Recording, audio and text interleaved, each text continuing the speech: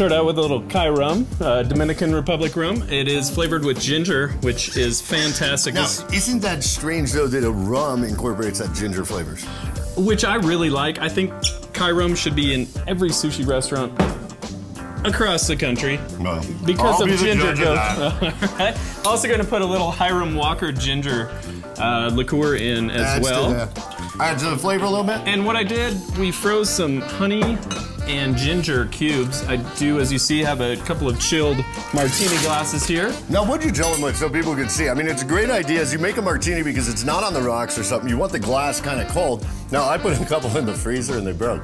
But how did you chill those glasses? With those glasses, I just use a little ice and water just to chill it down. It brings it to where... You just put them in, you pour it out, and then you start. Correct. And you've got a nice chilled glass.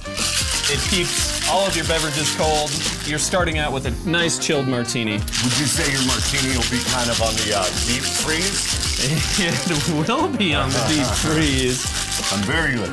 Now, you started with the ice cube you said that you had made. And then we're using the Cayrum with the ginger from Dominican Republic. Great rum with the Hiram Walker. And then just like that is a martini. Up and easy. Nice ginger flavored martini. This is easy, great drinking. Very simple. Well, we were here easy last to night make. at the Hotmixology Lounge and you were tasting this. That's why the bottle's about like that, if you can see that. Huh. That's how the bottle's I don't know. With this, I like to do just a simple garnish, a little lemon wheel. And that is it. Please pass that around. I will pass it.